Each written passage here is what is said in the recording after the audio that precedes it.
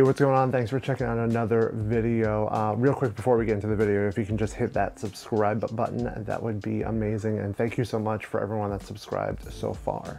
So I finally got a softbox light, which is right here. I got it off of Amazon for like 30 bucks. It took a couple of tries because the UPS driver lost the first one, but Amazon was really great and let me get another one. So here it is. I started this YouTube channel during the pandemic because I had nothing else to do and I had just gotten into film photography. And you know, throughout the year that I've been doing it, I've learned a lot. I've made a lot of fun videos, and you know, I've also met some great people and then things. But there are some times I make videos not just for that. I make them also kind of for me, for what I want to see on YouTube. And a video we're going to talk about in today's video is something that I haven't really seen many videos out there on, but it's something that I've wanted to make a video about for a while, and I figured if it's something I'm looking for, then there's got to be other people out there that are looking for videos like this as well. So this video today is going to be about home scanning with like an Epson V600, which is my primary scanner, versus professional scanners used at places like Bleecker Digital or here in Arizona where I am currently, Tempe Photo. We're going to be looking at both. We're going to look at the ones that I have scanned and edited and converted with Negative Lab Pro, and then we're going to look at some from Tempe with them doing either a Nuritsu, but I think for what I paid for the scanning for like the regular JPEG, they use an Epson V600 as well. And we're going to look at the differences between the two photos and really determine, like, is it better to just scan at home, or should you spend the extra money and have your lab do it for you? Now, I know some people have the advantage of living in a place that has great developers. Like in New York City, it was Bleecker Digital. They were incredible people and great at their craft. And here it's Tempe Photo and things like that. And some people don't have that option, so they do have to scan at home, or they send it out to places like the darkroom.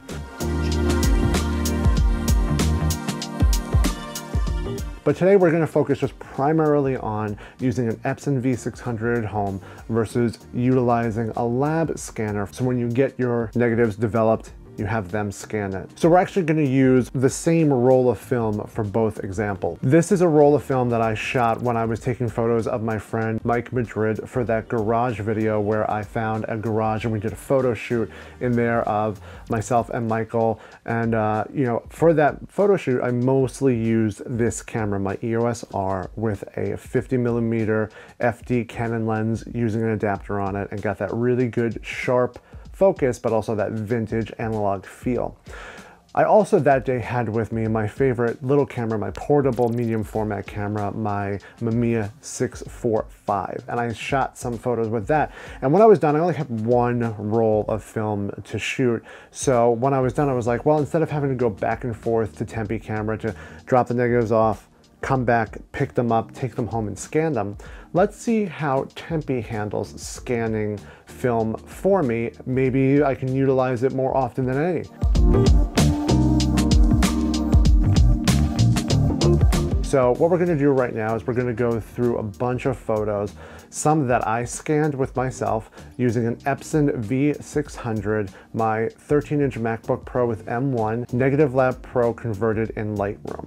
And then for the lab scans, I know that they're also using an Epson V600 for the lower like JPEGs, which I just paid I think it was like 12 bucks to have them scan the JPEGs, which is fine.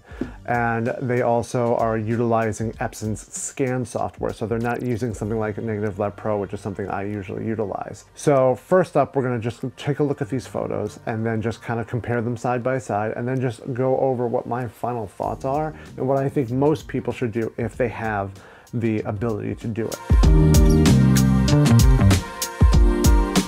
So this first photo that we're going to go over is Mike sitting on a ledge. And first what we're going to bring up is the scan from Tempe camera. These photos are not edited by me. These are just straight from their scanner after they developed them for me. So you can see that there's a lot of blue in it, and that could just be because of the Epson scan software that they use. Generally the Epson scan software is a little bit more blue.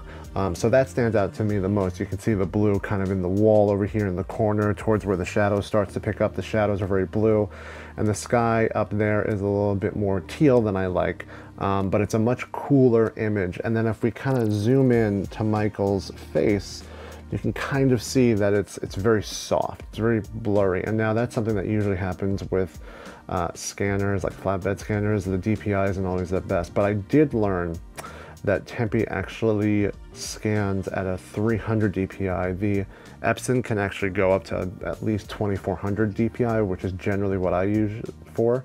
And it gives you sharper, better images. You can just see it's very soft, low resolution, almost looks like just like a JPEG. And then there's a little bit of noise in the sky above his head and stuff like that.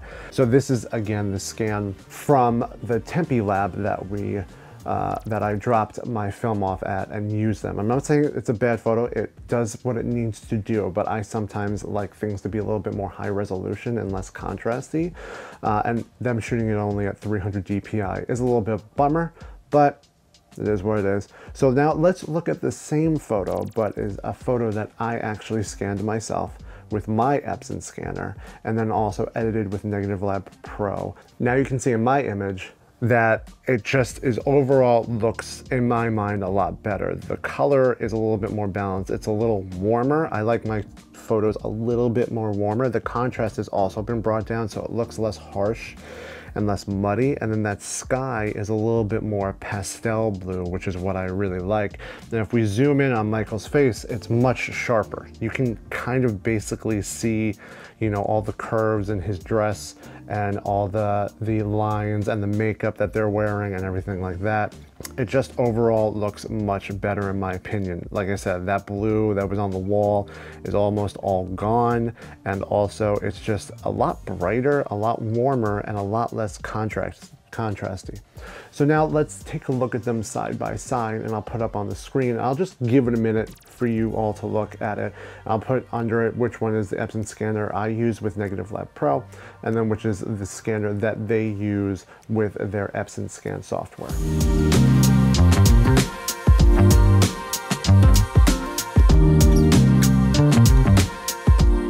And then finally, instead of going over all of them, this would make this like an hour-long video, I'm just gonna really quickly throw up all the photos side by side for you to view. I'll put what's what under it so you can take a determination and feel what you look best with.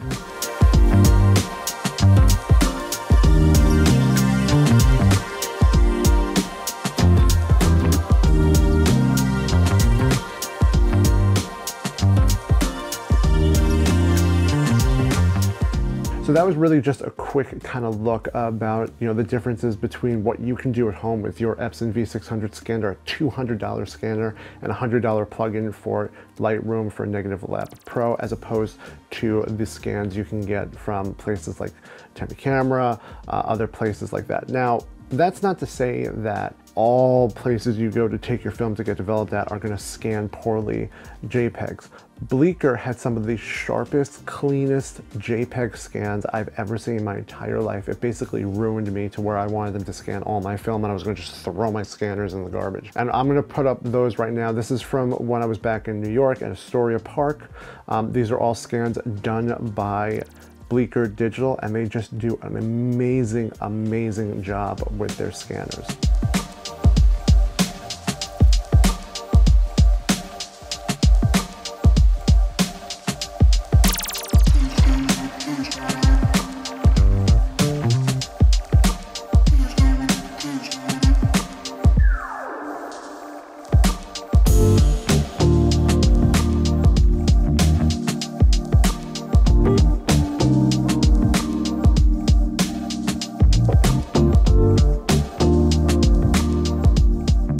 Now it's to remember, they are using high-end, like $60,000 Noritsus, and this was being used at Tempe Camera with an Epson scanner similar to mine. But the point of this whole video was to just really show people what you can do at home versus what you can get done in a lab, and you can just see that you can do much more on your own at your home with your own scanner than in a lab. So save that money that you would use for scanning and get a scanner and do it at home. Plus, it's a lot more fun.